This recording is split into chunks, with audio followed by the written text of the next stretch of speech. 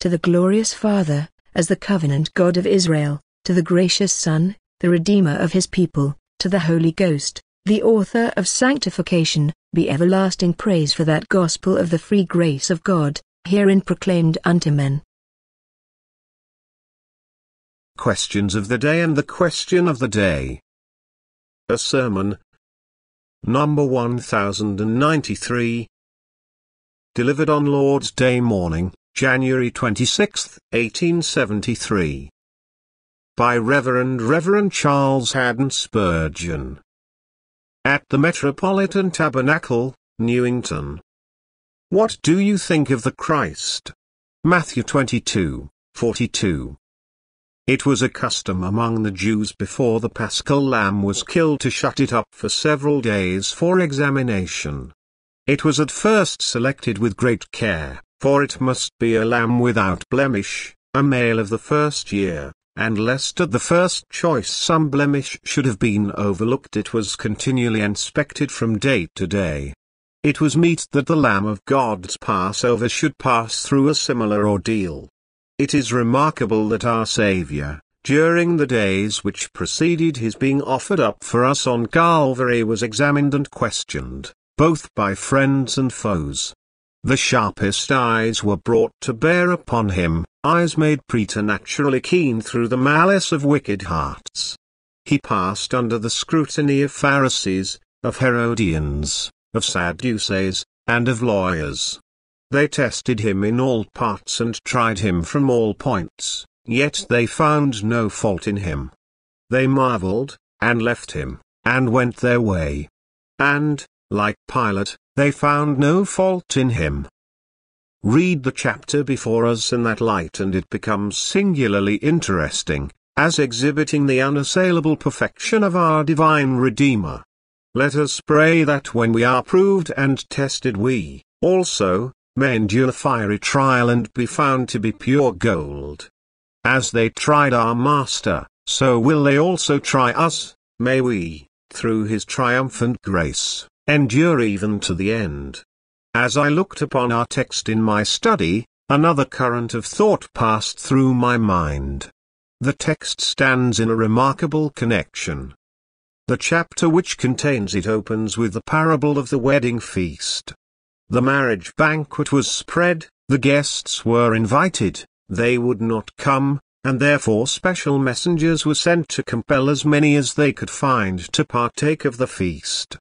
Then as to warn ministers in all generations that the greatest hindrances they would ever meet with would arise from the quibbling, critical spirit of mankind, we have in the same chapter a long account of the various cavilers that assailed our Lord.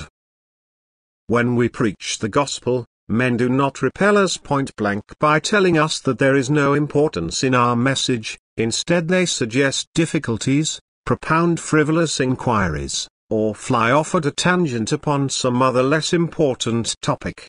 They evade the pursuit of the gospel by plunging into the mists of debate. Like the cuttlefish, which escapes by clouding the water all around it, so do they avoid the invitations and declarations of the Word of God by raising questions of a secondary character. It was so in Christ's day.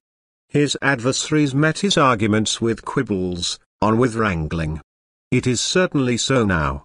We cannot get at men, they stave us off, they parry our home thrusts and baffle us by hiding behind the shields of evil questions. We cannot get close to them, they lie entrenched behind the ramparts of disputation. With other questions they push off the main question and keep far from them the soul-saving truth of God. The Lord Jesus Christ here teaches his ministers the art of leaping over the sinner's defenses, dashing into the center of his stronghold and smiting him with the edge of the sword by means of the inquiry, "What do you think of the Christ?" We should deal with matters of disputation as he did, answer them, as far as they are to be answered, with wisdom and prudence. But then he would have us carry the war into the enemy's country and attack the human conscience with the demand, "What do you think of the Christ?" This morning I purpose, first, to speak upon questions of the day and then to press home upon you the question of the day, the question of all questions in which life and death are wrapped up. 1. First, a little upon some of the questions of the day, not with any intent of interesting you in them, but rather of calling you somewhat away from them lest they too much engross you. The first question of the day is nearly akin to that which was proposed to our Lord by the Pharisees and the Herodians. It deals with the connection between politics and religion, the vexatious question of church and state. How far does Caesar's rule go? Where does it end? And where are we amenable to God alone? This inquiry, in a very practical shape, presses upon the dissenters of England. I very largely attribute the partial decline of religious prosperity in some of our churches to the interest which has been taken in the questions which naturally arise out of the unscriptural and adulterous connection at present existing between the church and the state in this land.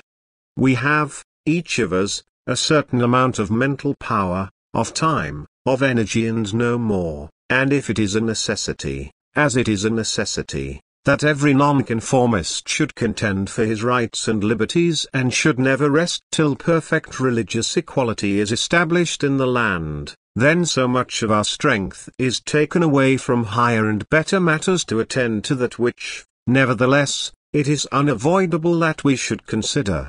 It is not possible for us to cease from our efforts to obtain deliverance from the degrading yoke which now burdens us. We are told that we enjoy toleration, the very word is insult. What would the members of the dominant sect think if we talked of tolerating them? We shall never be satisfied until all religious communities stand upon an equal footing before the law. Caesar has no right to demand of us that we shall support the religion or the superstition which he chooses to select. An established church is a spiritual tyranny. We wear no chains upon our wrists, but on our spirits our oppressors have thrust fetters which gall us worse than bands of steel. We are compelled, as a part of the nation, to support, through taxation, a church whose business it is to pull down that which with prayers and tears we live to build up and would even die to maintain. As Protestant lamenters, we see the truths we preach assailed by an army of Anglican papists whom we are compelled to support that they may oppose our most cherished designs. Popery is this day installed and endowed among us, and we are compelled to acknowledge its puppets as the clergy of our own national church. That which our fathers died to overthrow we are compelled to support. We cannot help being indignant. We should be less than men if our blood did not boil within us at such injustice. If men want popery, or any other form of error, let them pay for it themselves and call it their own, but to foist their superstition on us as part of the nation is an oppression against which we appeal to the Judge of all the earth. Men cannot long bear to be saddled with the maintenance of a superstition which they abhor. Least of all can the descendants of the Ironsides endure it, who, though they have laid aside all carnal weapons, cannot quite forget the fields on which their fathers made the cavaliers feel the weight of their right arms. The insult to our consciences which is embodied in the present church and state is a daily provocation to us as men and Christians. Of the present unrighteous domination I would say, down with it. Down with it, all you who have a spark of justice left in your souls. As for us, we will never rest till we are free from this excuseless injustice, and free we will be, as sure as God, the God of righteousness, yet lives. Now, we cannot think about all this and be earnest about it, we confess it and are grieved it is so, without very much of our strength running in that direction. And that is strength which we would rather spend upon pure, spiritual religion. We desire to be always and alone preaching Christ. We desire to be building up His church and living at peace with all our brethren. We need, in all things, to be giving unto God all our heart and soul and strength. But this altercation concerning God and Caesar will come in. It imperatively demands our attention, and so it distracts us in a measure from our higher work, and, therefore, the sooner it is done with the better. We cannot be always taken up with this matter. We count the gospel to be worth 10,000 times as much. The Saviour, when the Caesar question was brought forward, answered it most completely. They said, "Shall we pay tribute to Caesar? Whose money is this?" Said he, "Caesar's money." Very well. You have evidently submitted to Caesar's government, you are under his sway. Therefore pay to him the tax which he demands of you, but still by no means forget that you are under God's government. Therefore render unto God the things that are God's. He drew a line of distinction here which always ought to be maintained. To Caesar the things that are Caesar's. To maintain order, to repress crime, to preserve individual liberty, to protect each man's rights, this is Caesar's business. To teach us religion? Is Caesar to do that? God forbid, for what religion will Caesar teach us? Is he a pagan? He will enforce idolatry. Is he a papist? He will ordain popery. Is he an atheist? He will establish infidelity. Remember the days of Queen Mary and see what Caesar is capable of when he meddles with religion. It is none of Caesar's business to deal with our consciences. Neither will we ever obey Caesar in any matter which touches conscience. He may make what laws he will about religion, but by our loyalty to God we pour contempt on Caesar when he usurps the place of God. He is no more to us than the meanest beggar in the street if he goes beyond his own legitimate authority. To Caesar, Caesar's politics to politicians. Obedience, cheerful and prompt, to civil rulers. To God, and to God only, things that are God's. And what are these? Our hearts, our souls, our consciences. Man himself is the coin upon which God has stamped his image and superscription, though, alas, both are sadly marred, and we must render to God our manhood, our wills, our thoughts, our judgments, our minds, our hearts. Consciences are for God. Any law that touches a conscience is null and void, ipso facto, for the simple reason that kings and parliaments have no right to interfere in the realm of conscience. Conscience is under law to none but God. We do not believe in liberty of conscience towards God. We are bound towards him, to believe what he tells us and to do what he bids us, but liberty of conscience in respect to all mankind is the natural right of every man of woman born, and it ought to be tenderly respected. Our Lord, here, lays the controversy to sleep by telling us to render unto Caesar the things that are Caesar's and to God the things that are God's. Now, if there is any person here who is unconverted, but whose mind is much occupied with the church and state dispute, whichever side of the question he may take up, I would earnestly say to him, important as this is, and to some of us it is the question which, next to our soul's salvation, weighs most heavily on our hearts, yet still, first of all, attend to the more serious inquiry, what do you think of the Christ? Is he the wonderful, the Counselor, the mighty God, in your esteem? Are you saved by him?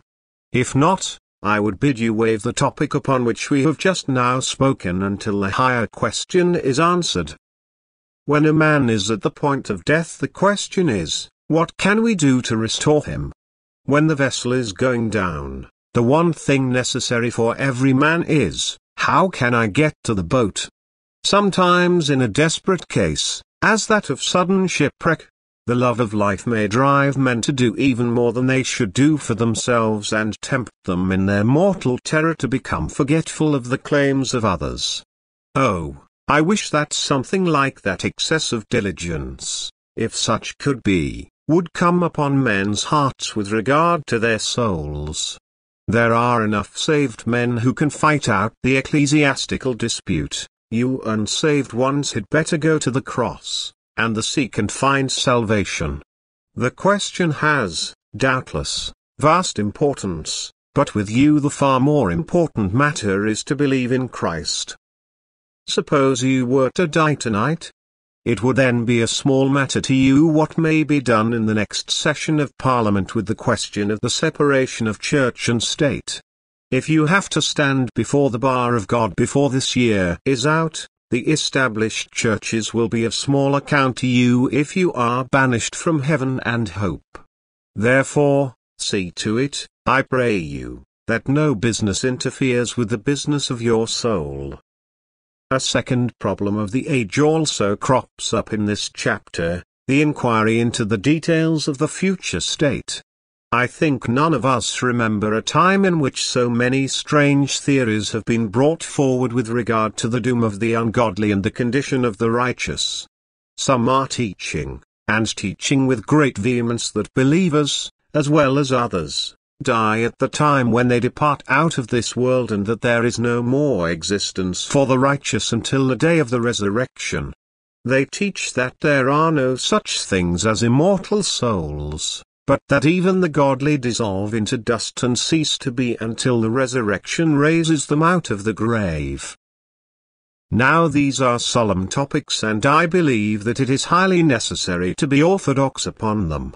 I do not think any man wastes his time who stands up to defend the old faith with regard to these things. I am persuaded that the generally received views are truthful and healthful, and that the novelties which swarm around us will breed abounding mischief. Still, for all that, there are other matters to be thought about besides that carnival of errors which comprises soul sleeping, annihilation, universal restoration and the like. There is a prior question, and that is, what do you think of the Christ? However, since the facts of the future ought to be known, our Saviour dealt with the Sadducees' heresy. The Sadducees, believing in pure materialism and denying the resurrection, the Saviour declared to them the certainty of a future state and took out of their hands a weapon of fancied difficulty. In answer to their question about the woman married 7 times, he declared that in the next world men are neither married nor given in marriage, where death's ravages are unknown there is no need of reproduction. Since the Sadducees denied that there were angels, our Lord, without noticing their skepticism, declared that the risen ones are as the angels of God, thus killing 2 birds with 1 stone. He corrected their views as to what men would be in the other world and quietly confirmed that there are spirits called angels. Then the great teacher proved beyond question the continuous existence of the saints by reminding the Sadducees of the voice that spoke out of the bush to Moses. The Pentateuch was the great authority of the Sadducees. They did not reject the other inspired books, but they held the writings of Moses in superior veneration. Therefore our Lord, with wisdom, selects from the book of Exodus and quotes the words of the Lord's address to Moses out of the bush, I am the God of Abraham, and the God of Isaac, and the God of Jacob. He then added a well-known Jewish axiom, God is not the God of the dead but of the living, and routed the skeptics in one battle. It followed clearly enough that Abraham, Isaac and Jacob were not alive in Moses' day. They were in their graves, that was certain, therefore it was equally certain that a something which was truly Abraham was not in the grave, but was somewhere else. That is to say, that the souls of Abraham, Isaac and Jacob were living, and living in the possession of God, though their bodies had been consumed by the worm. There was the Saviour's argument. The patriarchs, as to their bodies, had been dead for some generations. Yet God called himself their God. Therefore, in the truest sense, they could not be really dead, but must still exist. It has been said that the nerve of this argument lies in the fact that Abraham, Isaac and Jacob were, as to their bodies, dead at the time. That is true, and yet the argument would be strong if Abraham, Isaac and Jacob had been alive at the time. Note this well, and consider the point. When God says to a man, "I am your God," what an infinite blessing he bestows and how much the words imply. As long as God exists, he belongs to the man, and, therefore, the man himself must exist as long as God does, for that which does not exist cannot possess anything. That which possesses anything must itself exist, therefore it follows that as Abraham and all other saints must forever possess God, as their God, according to the word, "I am your God," therefore they must eternally exist. In order to receive and experience the sum and substance of the divine promise, nothing less than eternity will suffice. When God bestows a blessing upon a man, he gives him such a range of being as shall give him the capacity for enjoying that blessing. Temporal blessings have attached to them a natural being. The vast spiritual blessing of possessing God is infinite and needs an everlasting existence for its enjoyment. The saints are still living, or else God could not be their God, and the saints are still conscious, for God is not the God of unconscious things that by hundreds of years together neither think nor feel. He is the God of those who are living in the sense of being active. They still worship and adore. They still love and serve. Their rest with Jesus is not that of unconsciousness. They are living, not merely existing, but living unto the living God. This was our Saviour's proof, and it is one which is overwhelmingly convincing. The doctrine of the continued existence of the righteous is bound up with that of the resurrection. Immortality and the resurrection are kindred truths of God. When God said, "I am the God of Abraham," he did not say, "I am the God of Abraham's soul." If he had, the existence of Abraham's soul would have fulfilled the promise. But, "I am the God of Abraham," includes the whole of his person, and Abraham was body as well as soul. It was necessary, therefore, that Abraham's body should rise to enjoy the fullness of God. There was, as a learned writer observes, an advance all the way. God was the God of Abraham while he was in the body of this death. He was the God of Abraham when unclothed, and he will be the God of Abraham when he is clothed with his house which is from heaven. Now, my dear hearers, I would at once call you back to the main point. These questions ought to be thought of, and you should receive the teaching of Christ about them and yield to none of the inventions of these evil days. Yet is there for you this more pressing question: what do you think of the Christ? Have you a part and a lot in him? Are you saved by him? It seems to me mere folly for an unconverted man to be asking, what is the nature of heaven? What is the form of the resurrection body? Did you ever see a poor, shivering, miserable beggar in the street, starving for lack of food, and yet curious about the exact details of the imperial revenue for the current quarter of the year? What business can that be of his? Is not this his first business, to win a morsel of bread? And should it not be your first concern, as a man, that you should be pardoned? That you should be accepted before God? That you should be saved from hell?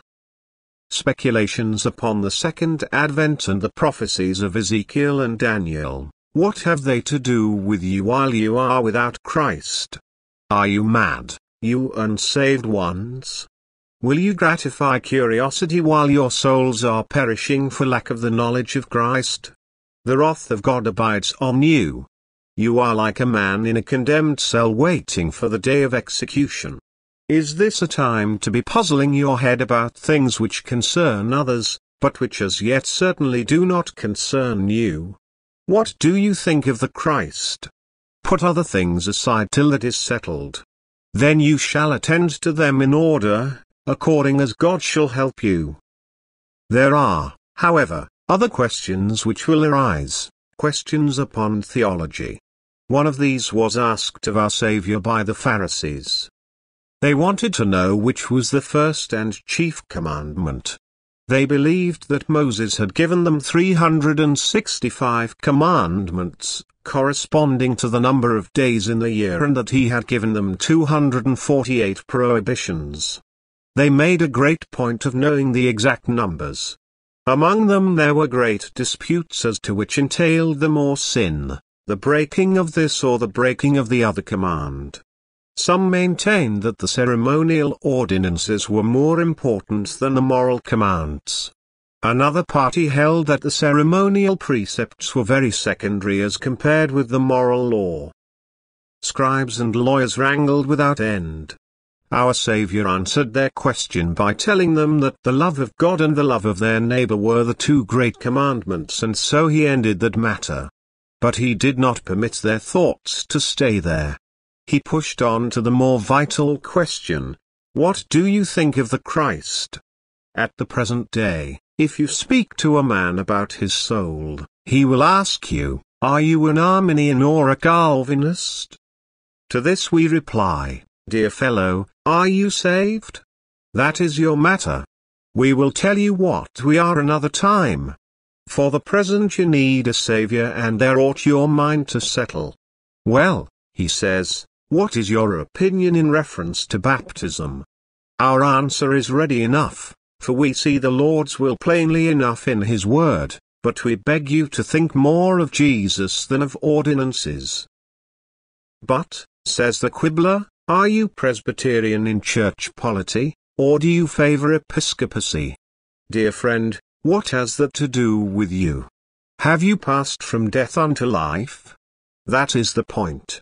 A man is drowning and I put out my arm to rescue him, but he will not grasp my hand till I can assure him that I pronounce a certain Latin word correctly. Is he not an idiot? My dear fellow, right quantities or false quantities are inconsiderable things compared with your being drowned. Let us get you on dry land, first, and then we will talk about long vowels and short ones. So also we cannot afford to split hairs while souls are being lost.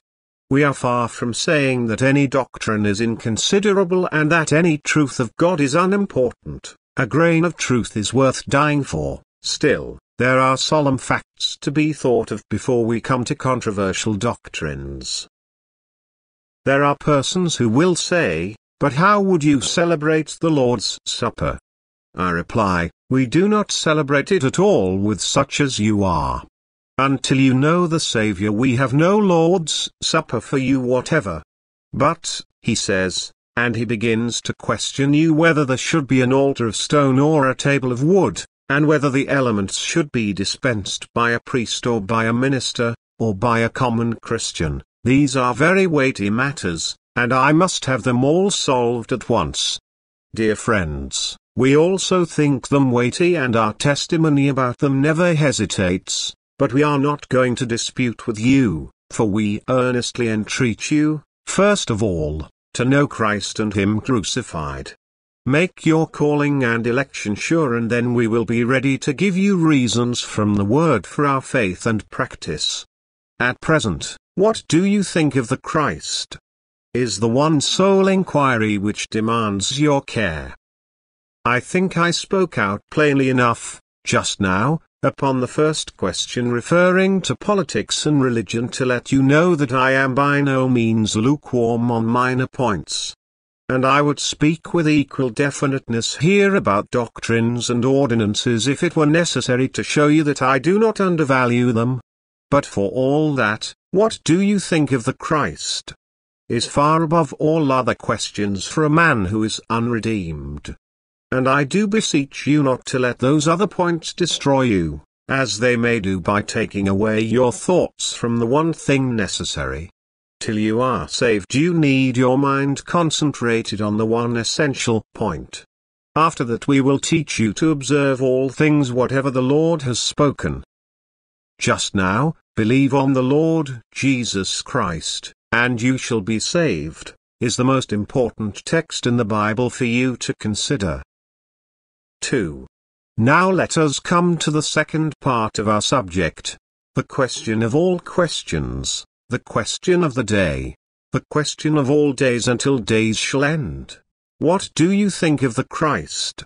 Observe that it is an inquiry which concerns the Saviour. What do you think of the Messiah, the Sent One, the Christos, the Anointed One of God? Do you think his errand was necessary? Was there a need for such a person to come here? Was a Saviour necessary in your case? He came to save men from their sins. Have you any sins? Have you sins from which you cannot escape of yourself, for which you can make no atonement yourself? Have you felt this? Do you feel it now? If you say you have no sin, your thoughts of Christ will be that he was a needless commissioner from heaven as far as your case is concerned. He came not to call those who need not to be saved. Why should he do such a work of supererogation? Have you felt sin? Do you confess it? Do you believe, therefore, that God, in sending Christ to save his people from their sins, has done a gracious and merciful act? Do you accept the person whom he has sent? Are you willing to be saved by him?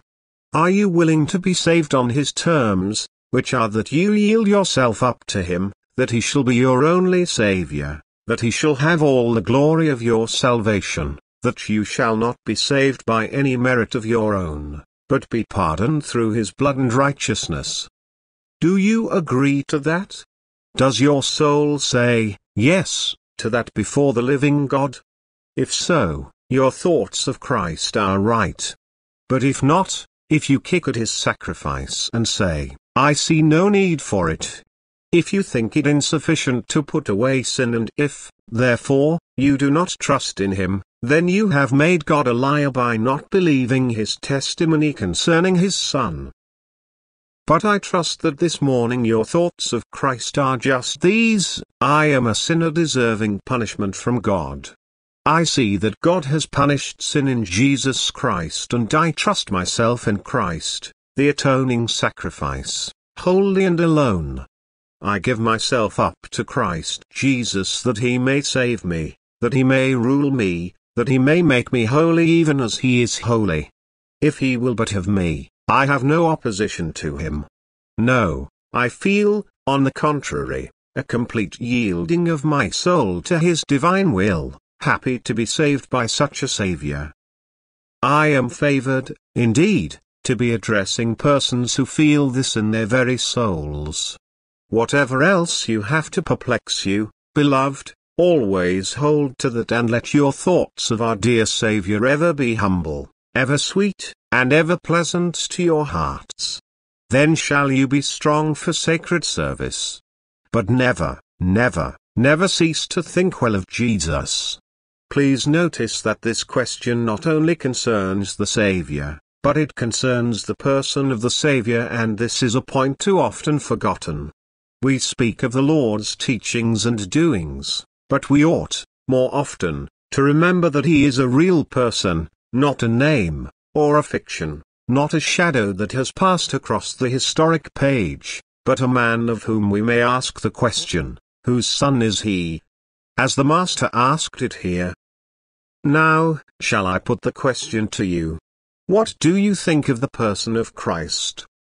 Do you understand how sonship and lordship blend in him? Do you understand him to be the Son of David and, therefore, yielding obedience on earth, both to man and to God, he became the servant of servants for our sake? Do you believe he was obedient, even unto death, and yet do you comprehend that he is Lord of all, that the government is upon his shoulders? Is Christ your Saviour and yet your Master? Has he washed your feet and yet do you bow down and kiss his feet? Has he done all for you, and now do you feel that he is enthroned in your heart's best love, and that you would do anything and everything for him? Jesus bleeding on the cross and yet exalted on the throne, can you reconcile these two things? The crown of thorns and the crown of universal monarchy, have you seen how these two are united in his blessed person? What do you think of Christ, sonship and lordship blended? And have you seen, and does your faith know that he is both human and divine, Son of David, truly such by natural descent, Son of God, also by nature and essence? It is no use our mincing words. We cannot believe in the salvation of a man who does not believe in the deity of Christ. We would have the utmost charity possible, but we must have honesty, too, and it seems to us that the rejection of Christ as God is the rejection of his salvation altogether. Beloved, have you accepted Christ, the whole Christ, the man Christ, the God Christ, Emmanuel, God with us? Is he your trust? If not, may the Lord bring you to look the question in the face before any other. Put all the rest in the background and consider this: have you thought rightly concerning God in Christ Jesus, the Saviour of men? Have you thought rightly of him, too, in the matter of the opposition which is rendered to his kingdom and yet of the sure conquest he will gain? Notice how the Holy Spirit has led David to write concerning it. The Lord said unto my Lord, Sit you at my right hand, until I make your enemies your footstool. Christ is opposed. Do you see it? Do you also lament it? Does your faith, at the same time, grasp the thought that all this opposition will be overcome? That Christ will yet sit upon the throne of his father David and will sway his scepter over the most fierce of all his adversaries? Oh, it is well when we can get to this: Christ in my own soul fighting with sin. Christ resisted by my depravity and corruption. And yet Christ sure to reign and sit as King when all my sins are overcome and all my corruptions overthrown. It is a blessed sight to see the struggling and soon the triumphing of the Saviour and to think of him in that respect. I exhort you to make sure work about the divine person of our dear Lord Jesus Christ and to let all other things go or wait their turn for many a long day until you know him and are found in him, and are saved with a complete salvation in him. But I must pass on a little further. This question is not only about the Redeemer and his person, but it is about thoughts. What do you think of the Christ? It has been said that we shall not be hanged for our thoughts. It may be. But many have been damned for their thoughts. Indeed, this is the source of damnation, that men will think amiss, and from thinking amiss go on to speak and act amiss. What do you think of the Christ?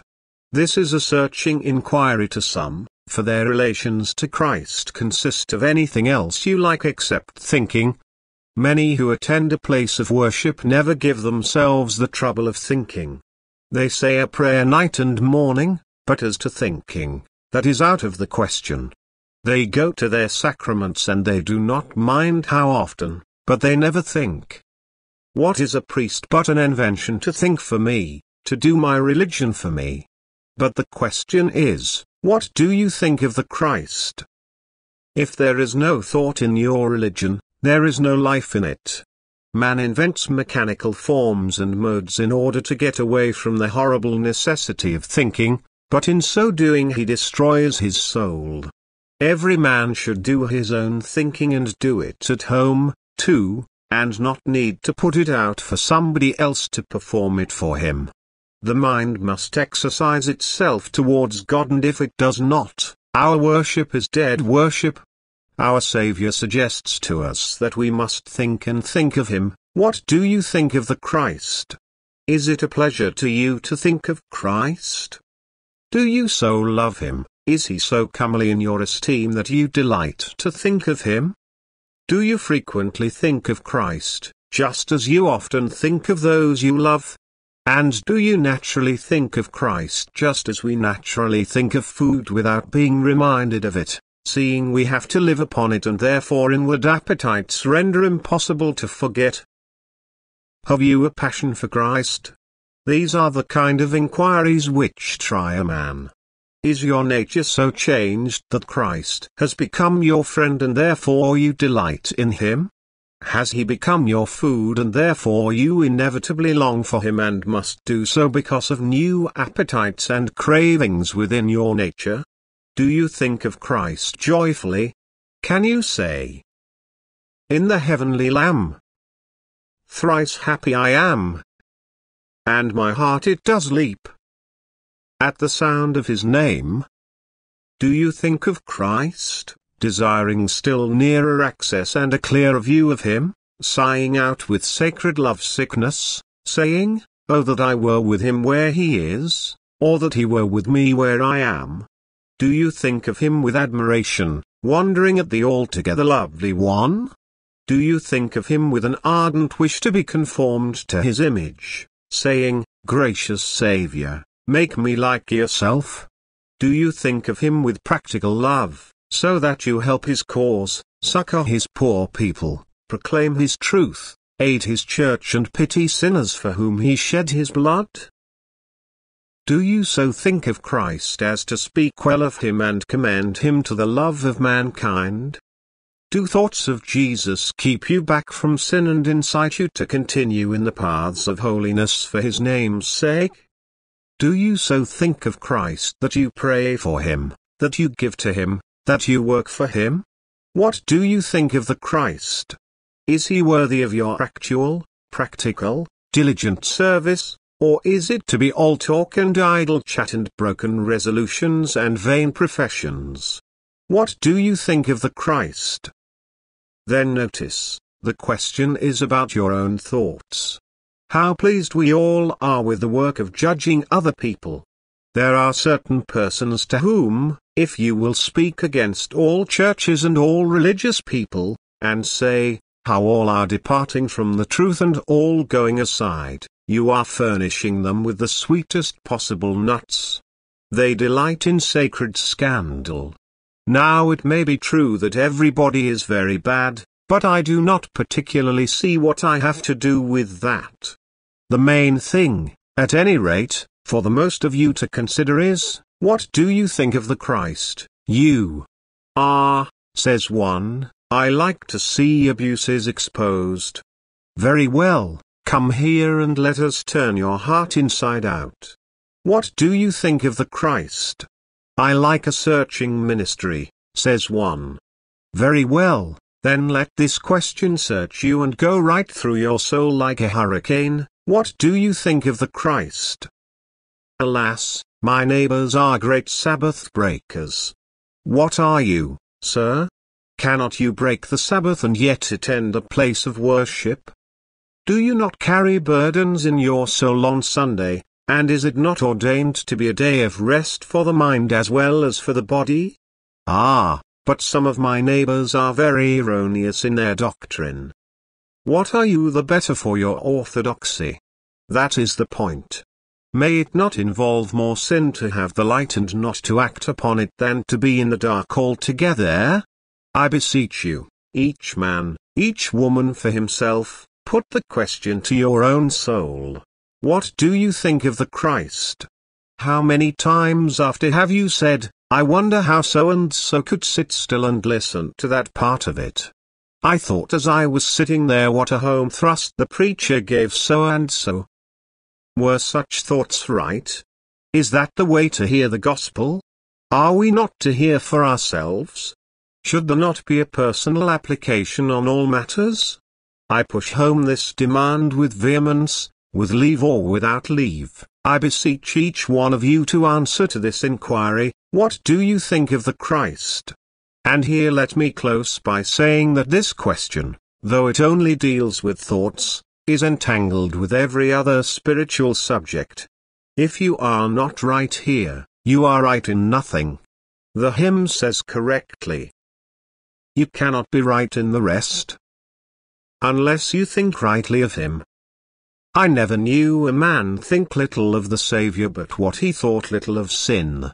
There was never a man who thought little of the Mediator but what he had very strange ideas of the Godhead. Never a man went astray in his thoughts about Christ but he also was going wrong in his thoughts of himself.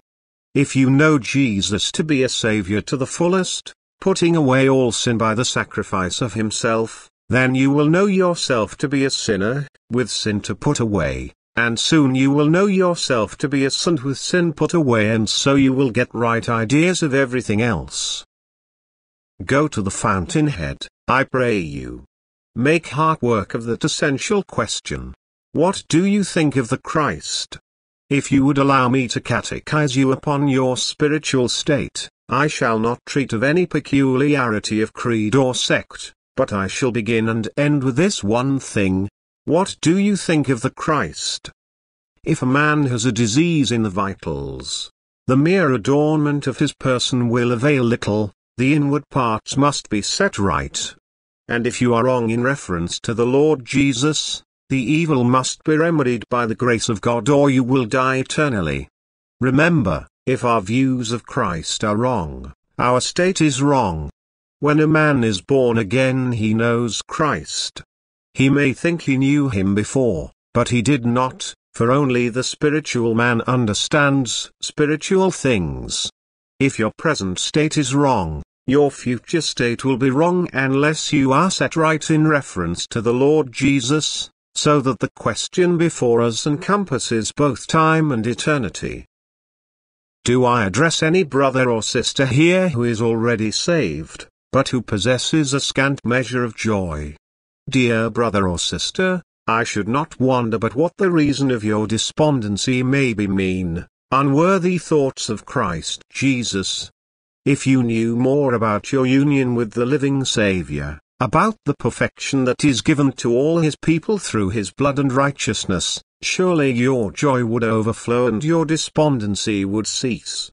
If we permit grovelling ideas of our Lord to dwell in our minds, our whole spiritual nature will decline in consequence. Narrow notions of a Redeemer narrow our love to him and our enterprise for his glory. Low thoughts of Christ will palsy the strongest arm, but a great Saviour greatly loved, leads to great deeds. See him to be lovely beyond all things, and let him engross your heart and fire your spirit, and he will make a man of you to the fullness of your manhood, so that you shall serve God to purpose. Let not Jesus be a shadow to you, or your religion will be unsubstantial. Let him not be just a name to you, or your religion will be nominal. Let him not be just a myth of history, or your religion will be mere fancy. Let him be not just a teacher, or you will lack a Saviour. Let him be not alone an exemplar, or you will fail to appreciate the merit of his blood. Let him be the beginning and the end, the first and the last, the all in all of your spirits. As he is God's beloved, so let him be your beloved.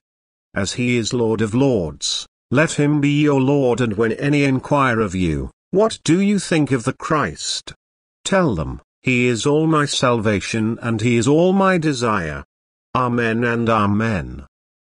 Portion of Scripture read before season, Matthew 22. Read before season, Matthew 22. Read before season, Matthew 22. Read